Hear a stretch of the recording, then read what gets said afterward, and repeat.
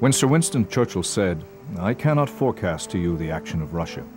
It is a riddle wrapped in a mystery, inside an enigma," he may as well have been speaking of the Alaska Yukon moose. During the mayhem of rut, the Alaska Yukon moose is a blazing-eyed, belligerently swaggering beast, a massive monster known to attack locomotives. Mostly, though, he is a gentle giant with the disposition of a shy child, who may react to a careless hunter by quailing in thick cover, or quickly ghosting away, or galloping over the far horizon like a suddenly timid warhorse. The great Alaska Yukon bull is indeed one of Earth's most mystifying and revered giants. When Europeans first came to the New World, moose lived in plenty as far south as Pennsylvania and Virginia. Subsequently, they were hunted to extinction in their southern range and to near extinction in their northern locales. As the human population moved westward across the continent, a similar story unfolded until sportsmen, led by a conservation movement sparked by the Boone and Crockett Club, imposed strict hunting seasons and bag limits to stabilize populations. All moose of North America and Europe belong to the scientific order Artiodactyla, which designates even-toed mammals, and the family Cervidae, which includes all deer. 7 subspecies of moose inhabit the forested northern latitudes around the world, and 3 of them are found in North America. The grandest in size, the largest member of the deer family, and the largest of all of the subspecies of moose, is the gigantic Alaska Yukon moose of Alaska, the Yukon Territory, and the Northwest Territories of Canada. An Alaska Yukon bull has elongated legs, high, humped shoulders, a stubby tail, and a large swinging dewlap. His muzzle is laughably proportioned, and he has preponderant ears, all of which augment acute senses of smell and hearing. He can see as well or better as any prey species. And despite his clumsy appearance, moose are quick as cats with speeds to about 25 miles per hour. He's an excellent swimmer and is quite at home in the water. Overall, bulls are much larger than cows. A prime Alaska Yukon bull can weigh up to 1,600 pounds and stand over 7 feet tall at the shoulder. Adult moose are browsing herbivores, preferring dwarf willow, balsam fir, white birch, and aspen. In summer, moose often spend a lot of time in lakes and ponds where they can escape hordes of biting insects. Here they feed heavily upon water lily, pondweed, sedge, and eelgrass. During fall and winter, moose consume large quantities of willow, birch, and aspen twigs. Annually, one mature moose will process nearly 11 tons of browse. Once they locate plentiful food, they exhaust it, maybe only covering an area the size of a basketball court during one feeding period. Between gluttonous meals, the moose will usually be bedded, in deep shade in summer, and oftentimes exposed to the feeble sun, but shielded from the biting wind in winter. Alaska Yukon moose may prefer summer beds in the high country, well away from water, with steady breezes pouring over them to cool themselves and to thwart biting flies. As you would expect, the moose leaves huge tracts, 6 inches long and 5 inches wide, as well as large olive-colored droppings. Both are very much like the spoor made by a 1,600-pound white-tailed deer, if such an animal existed. Whether the bull is almost 1 year old or beginning his 15th year, antler growth begins in April, about the time of the moose calving season. Moose antlers are incredible feats of nature. They are grown from start to finish in just 4 months, shed and then regenerated each year of the bull's life. Antlers from a prime Alaska Yukon bull resemble barn doors, weighing up to 90 pounds and exceeding 6 feet wide. The greatest antler spread recorded by the Boone and Crockett Club is from the rack of an Alaskan Yukon moose, a stupefying 81 4/8 inches, nearly 7 feet across.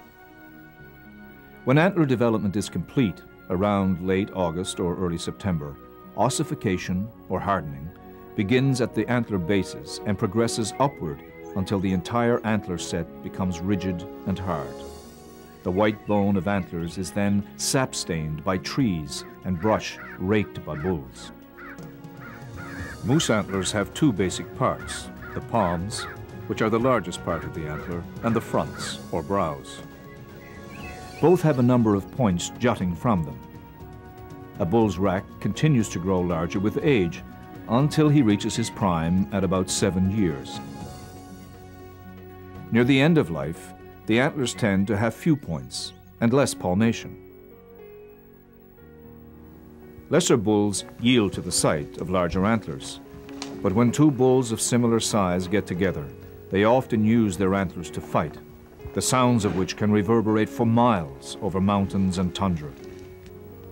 Females, too, are vocal during the rut, and it is the haunting music of a cow moose besieged by an immature bull that the mature Alaskan Yukon bull finds most arousing.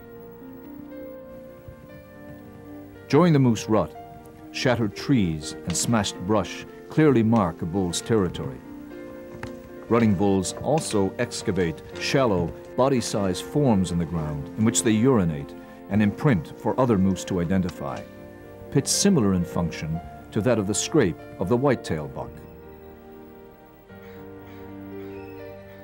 Breeding season for the Alaska Yukon moose is autumn, that glorious fraction of time from the sweet warmth of mid-September through the often snowy cold of October. During a bull's constant search for receptive cows, he exchanges his want of rest and food for nearly continuous travel across untold miles, vocalizing his primal urges, posturing, fighting magnificent battles with other formidable giants of his kind, and guarding and servicing the mainly solitary cows that often call forlornly to him across the great, brooding peat bogs and otherwise noiseless forests of the far north. His calves may be born from mid-May to early June, after a gestation period of about 230 days. Depending on range conditions, cows often birth twins, and triplets may occur approximately once in every 1,000 births. Calves will weigh about 25 to 35 pounds and are able to utter soft bleats and run quite rapidly after just a few days. Within 5 months, calves will have grown to over 300 pounds, and they will stay with their mother until they are chased away to fend for themselves as yearlings. One of the most aggressive animals on earth is the cow moose with her calf. She has her reasons. Grizzly and brown bears, black bears, and wolves are incredibly efficient moose calf killers. In some areas of western Alaska, bears and wolves annually kill up to 80% of all moose calves. The future of Alaska Yukon moose is reasonably bright, because man is learning how to manipulate habitat with wildfire, while becoming more skilled at managing factors that limit moose populations, such as predation and over-harvesting. New knowledge has also helped fuel the recovery and stabilization of moose populations. Scientific studies like the Boone and Crockett Club initiative examining the relationship between wolves and moose, which began on Michigan's Isle Royale National Park in 1959, is just one example of today's pioneering research. Reasonably, there is also now a group dedicated to these great creatures, the North American Moose Foundation. Like all wildlife in a world with increasing human population, maintaining healthy moose stocks will remain a challenge for wildlife managers, present and future. Competing human interests will vie for available habitat and the venison provided by moose.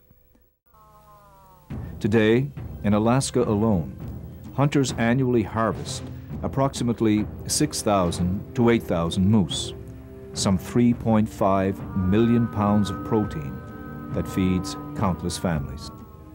Studies in Alaska have shown that without a practical predator control program, moose populations can cease to exist. Likewise, moose have a high reproductive potential and can quickly fill a range to capacity, if not limited by predation, controlled hunting, or severe weather. To many fair chase hunters, the Alaska Yukon bull also symbolizes the greatest and most demanding hunting country on Earth.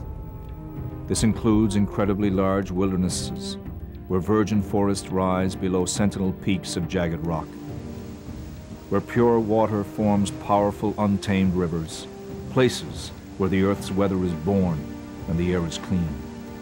To hunt him, you must rediscover yourself, because he can effortlessly course hellishly difficult terrain. He's usually well beyond the last of the dim trails and thick stuff that could hide 100 moose, watching as keenly as any white-tailed buck. His country is big enough to make even monsters seem very small, and where moose are plentiful, there are perhaps only 3 or 4 of them to every square mile. 5 days of hard hunting is usually a good start, and by the 7th day you are worn out by the demands. If you are lucky and have dutifully said your prayers and finished the chase at his side in the thick bush, or stop him up on a steep mountain above some lost lake, the shock and awe of successful moose hunting is only intensified during the enormous disassembly and recovery efforts for each mouth-watering pound of his precious venison, his massive rack, and his musky headskin. In yesteryear, the bull moose played many roles. Savior is perhaps his most important contribution to humankind. He fed and clothed the earliest Americans, eventually allowing the fortune hunters and the empire builders to move through the expansive West with little more than salt and fire. He was both political icon and cartoon character, filling the hearts of millions of children with laughter. Increasingly, he's seen in newscasts, struggling in the backyard swimming pools of slack-jawed homeowners or ambling lost through the streets of ever-growing frontier towns. And he is certainly all of that, but much, much more. He is an ancient. He is unsolved and almost unimaginable.